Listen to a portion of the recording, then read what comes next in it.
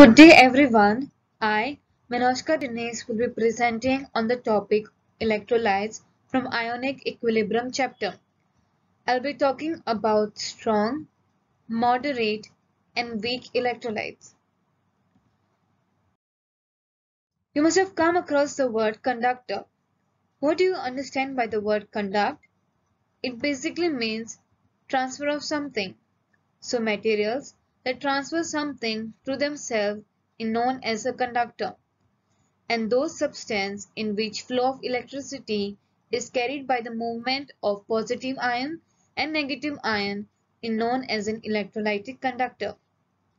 The electrolytic conduction happens due to the movement of free ions having different charges which move towards oppositely electrodes that are cathode and an anode, and they form a conductor of electricity.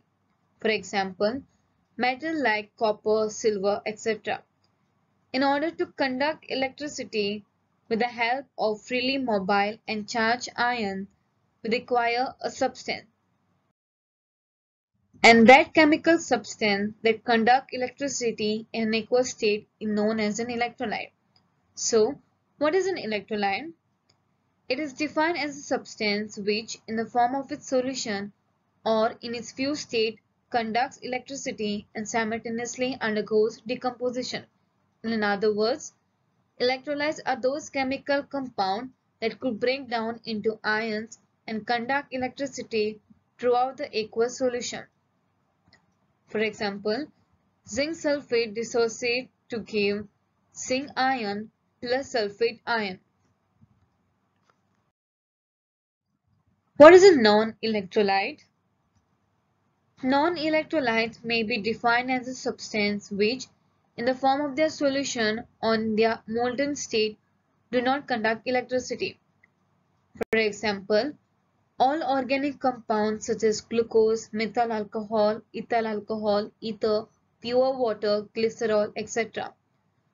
These organic compounds, they readily dissolve in water, but because it do not dissociate inside the solution into ions, it is considered as a non-electrolyte.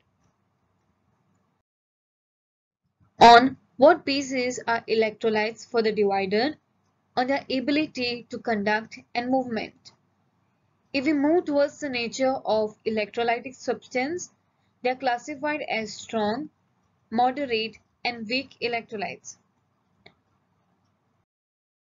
Electrolytes, on the basis of degree of dissociation and solute characteristics, they are further classified as strong, weak, true, and potential electrolytes.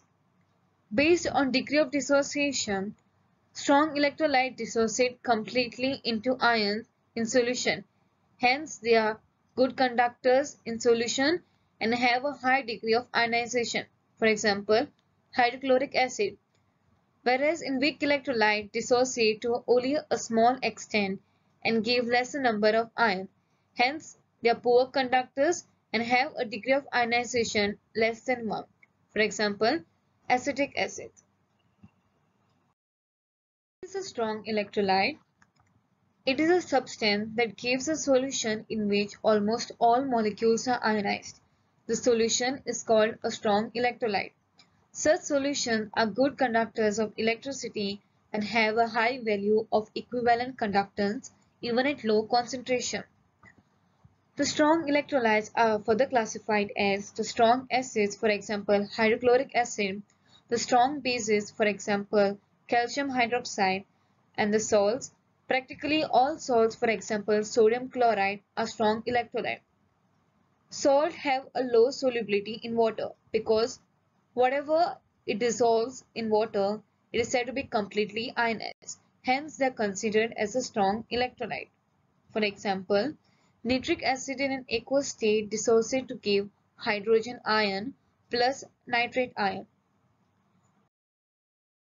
What is a weak electrolyte?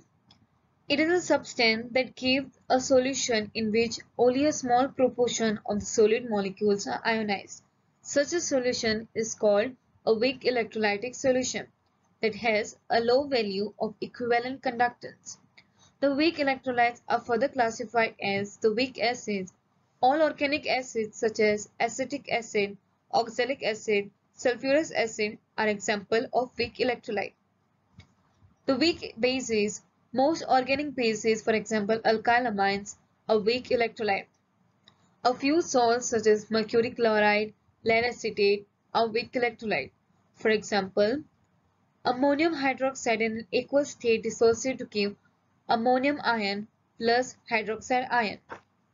The ionization of weak electrolyte is represented with a double heated arrow suggesting the reaction is reversible. What is a moderate electrolyte? These are those substances which exhibit an intermediate behavior between a strong and a weak electrolyte. Electrolytes, when dissolved in water, ionize or dissociate 50%, may be called a moderate electrolyte. For example, trichloroacetic acid. Now, let us solve some MCQ question on strong, moderate and weak electrolyte. So let us look at the first question. At 90 degrees Celsius, pH of an aqueous solution of a strong electrolyte is 7. What is the nature of a strong electrolyte? The options are as follows: A. Neutral, B. Basic, C. Acidic, D. Cannot. A strong electrolyte dissociates completely in an aqueous solution, and since the pH given to us is 7, the electrolyte is neutral. The solution is neutral due to uniform distribution of positive and negative ion. So, the correct option is A. Neutral. Question 2. Which answer choice best describes the diagram?